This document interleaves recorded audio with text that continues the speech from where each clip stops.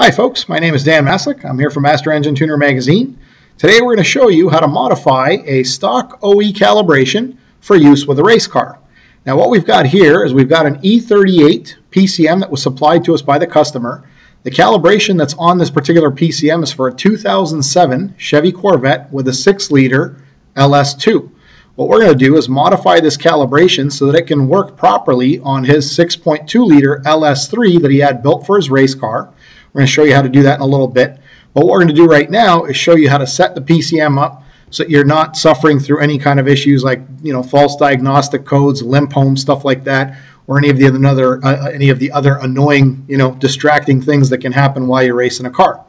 So obviously there's more than one way to skin a cat. You can approach tuning however you feel fit, you feel best for you. What I generally like to do, it's worked well for me over the years, is I like to start in this type of software with HP tuners. I like to start here on the right hand side and work my way left. Obviously this leaves me with the dyno tuning side last, which is great. So the first thing I like to do when we're setting up a PCM for road racing, or any kind of racing for that fact, you click on the Speedo section here. And what you're going to notice in the general section, you've got the vehicle speed sensor output pulses per mile. These scalers, you can change these if you like yourself. There's an easier way, which is to go over here to the gear tire calculator. Now you see this particular setup is currently set up for a 26-inch tall tire. That's the stock value that GM puts in for the Corvette. The gear ratio is a 342. You'll see this value is set at 1. Now if you're going to change your tire size, you can leave obviously this scaler as it is and simply enter in your new tire size, which would be, let's just say hypothetically, 27 inches. Now if we go back here to this VSS output pulses per mile, you'll notice it's 31,599 is the value, 31,599. If we go back here, enter in a 27-inch tall tire and commit, we've basically now changed these values. Actually, HP Tuner software has automatically changed it for you. The other thing you'll have noticed when you click in the gear tire calculator, it can also auto scale your transmission tables, which is great for you drag racers that are going to keep your automatic. We're running a manual. This is all kind of moot unless you're running the stock, a stock style speedometer, something that'll rely on the PCM for a signal.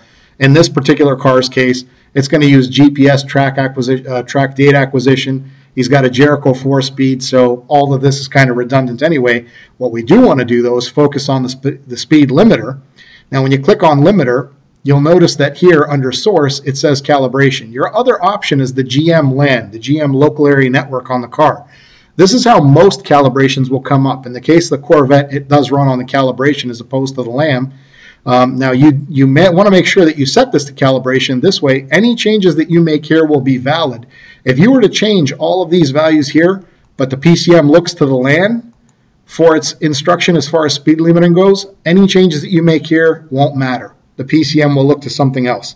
So we'll make sure it's on calibration. We're going to change this to 8,000 RPM. This engine's only built to run a maximum of 6,500, so if we hit 8, well, we're going to fit that engine in a bucket anyway. So if you want to be redundant about it, you can end up entering the maximum values in here. If you go down your list and change all these these values to their maximum, this will basically make sure that this PCM never alters your fueling or ignition based on a speed limiter, being cutting in. So at any rate, once you've made these changes, you can turn around and save your file. And what we generally like to do every time we make a change like this, a major step, we name it a new file. I don't go with any fancy naming conventions by date, changes made, etc. You can do that if it makes you feel comfortable, whatever works for you. In my case, I just simply call this new file T1. So what we're going to do now is go over to the system settings and approach that.